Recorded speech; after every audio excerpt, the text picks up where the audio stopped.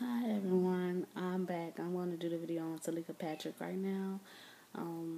Basically, what happened was she asked one of her coworkers for a ride to a hotel. He dropped her off, and while they were going on the way to drop her off, she mentioned that she had left her wallet, so he loaned her $100 and took her to the hotel, dropped her off.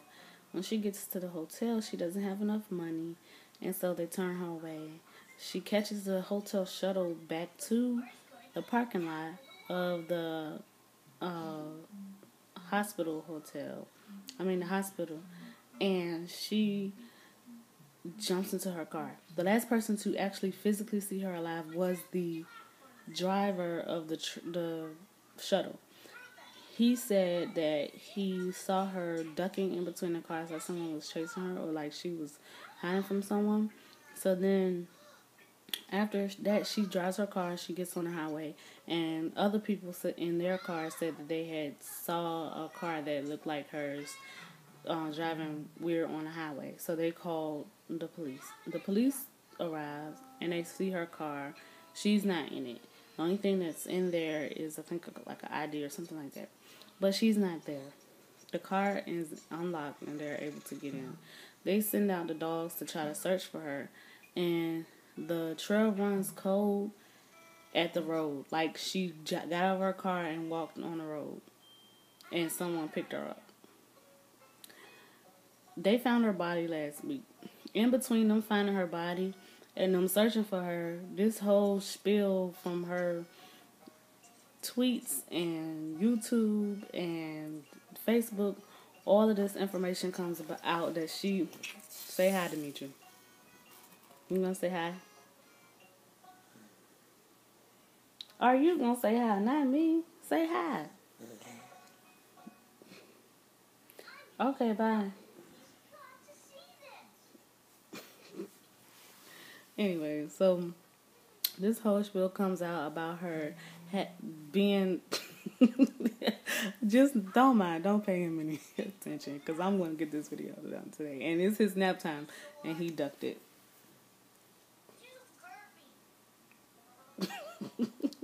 So they talked about how she had an infatuation with Marvin Sapp, the gospel singer, and he even went to get a restraining order on her because she was calling and saying that she wanted to marry him and all of this stuff, but she never actually physically got close to this man.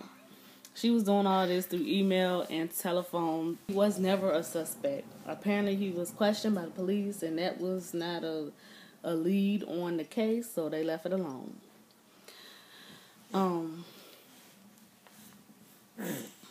They found her body last week. A guy was on his boat, and apparently he saw a body floating, and he called the police, and they sent it to the medical examiner. The medical examiner did a autopsy, and the evidence concluded that it was her. What's crazy to me, like I said, the first red flag was that the dogs didn't go in the area that was in the direction of this pond.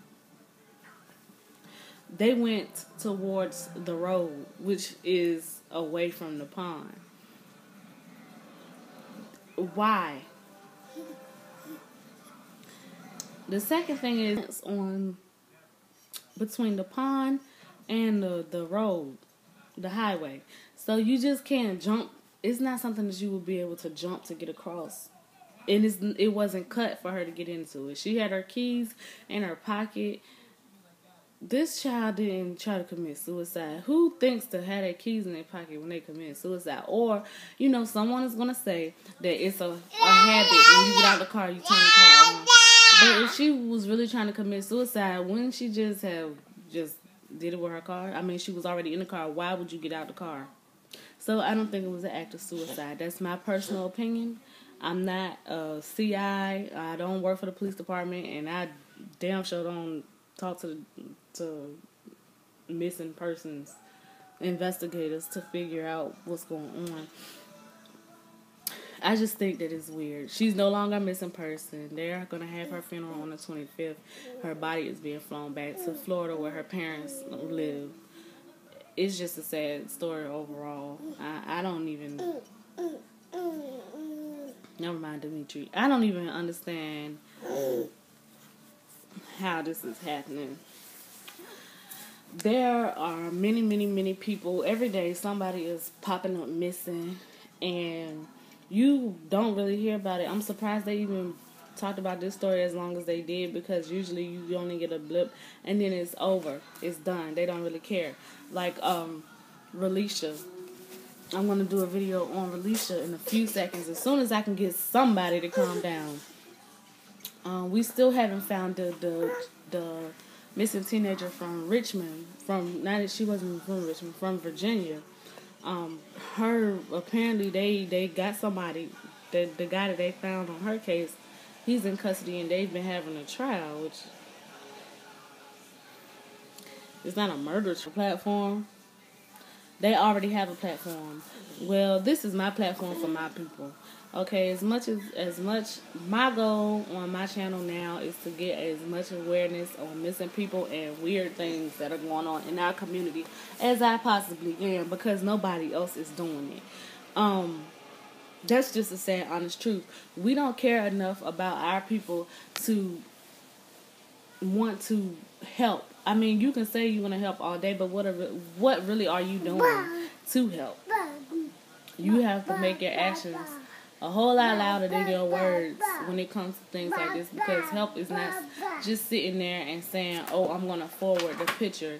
You can forward the picture and that'll get to maybe all your friends, 300, but how many of them are going to forward the picture?